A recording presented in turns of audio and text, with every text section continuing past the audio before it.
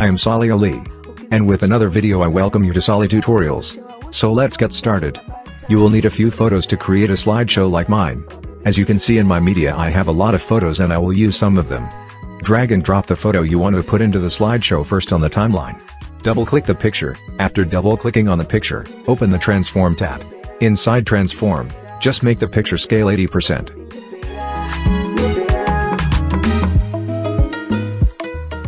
And then click OK. Click on the sample color. And drag the white color image to the timeline. Move the girl picture up the track. And bring the white color picture to the start, and put it in the background.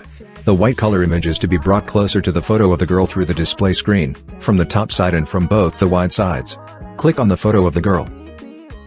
And keep its swipe position at 10, so that the position of the photo moves slightly upwards. This is because we will write the text in the white picture section below the girl's picture. So we made a white border around the picture. And then click OK. Then go to the titles, and click on the titles. Drag and drop the default title into the track above the timeline. Double-click on the title and edit the title. Write what you want to write here. Customize the font size. Bring down the text on the display screen, and place it over the blank white space. Apply the text style you like in the preset with double-click on the text.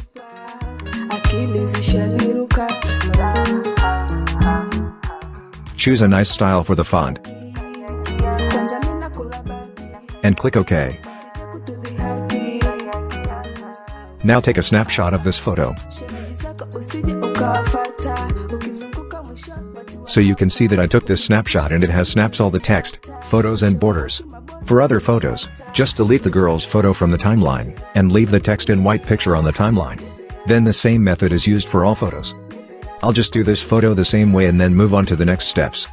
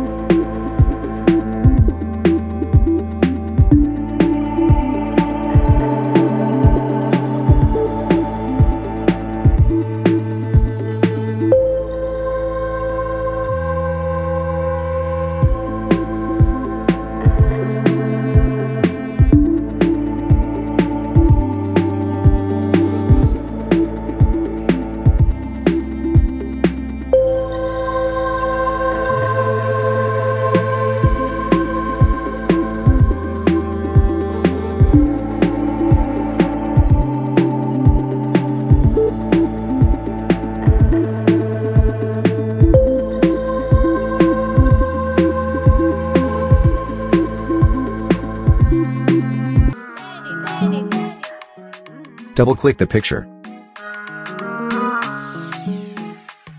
And click Animation. And then Customize. Move the playhead 1 second from the start. And keep the scale 70% in this keyframe. And the rotation 25 degrees. And adjust the position for it on the display screen. Move the playhead back to the start, and in this keyframe, restore the rotate, scale and position.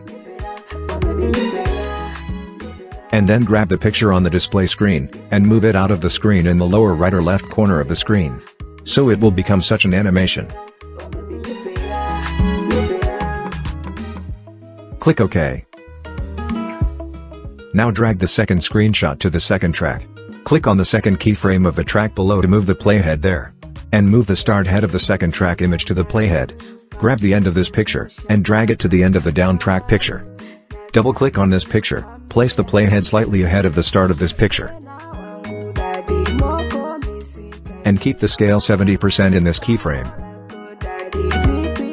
And the rotation -25 degrees. and adjust the position for it on the display screen. Move the playhead back to the start of this picture. And in this keyframe, restore the rotate, scale and position. And then grab the picture on the display screen, and move it out of the screen in the lower right or left corner of the screen. So it will become such an animation. Place the playhead on the second keyframe of the second track, and click OK. And drag the third snapshot closer to the playhead in the third track of the timeline. Grab the end of this picture, and drag it to the end of the down track picture. Double-click on the picture. The animation of this picture is a bit different. Move the playhead 1 second from the start. And keep the scale 80% in this keyframe. There is no rotation in the animation of this picture. Move the playhead back to the start of this picture. And in this keyframe, restore the scale.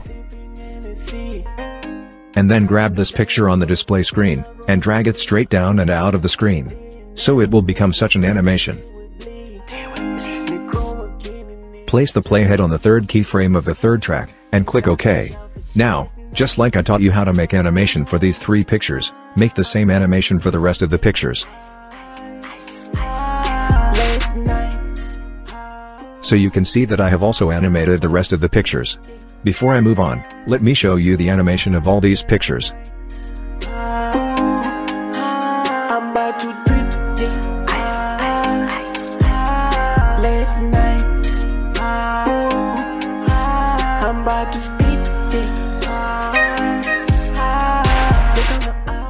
Then select all the pictures on the timeline, and increase the duration of all pictures by another 5 seconds. And place the playhead 2 seconds ahead of the end of the pictures. And just add a single frame to the pictures of all the tracks here.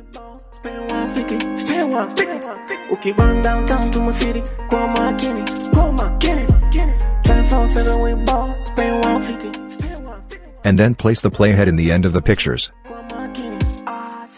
And restore the rotation of all the pictures in the end keyframe and 0 the opacity.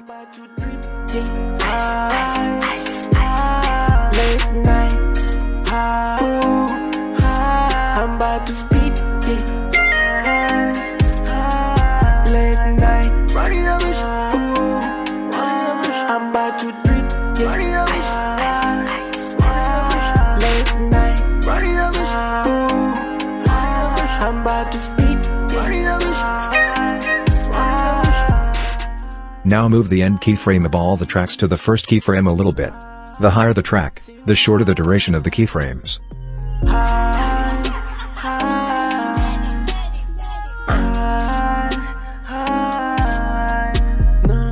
Click OK. So in the end this kind of animation was created. Then drop the shadows for all the pictures. So for the drop shadow, double-click on a picture in the timeline. Click on the Image tab.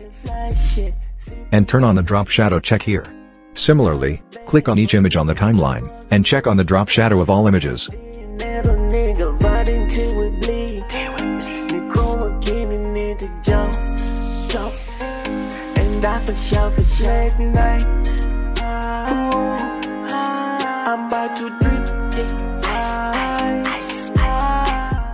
And then OK.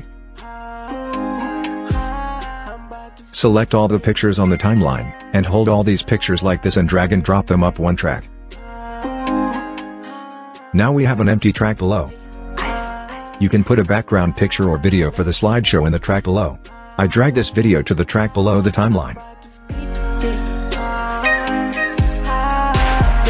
And set the duration of the background video. With that, our slideshow was successfully created. Let's see. Hope you enjoy creating slideshows like this. So if this video helps you out, be sure to give it a big thumbs up and also subscribe. And as always, keep creating better video with Salih tutorials. Bye.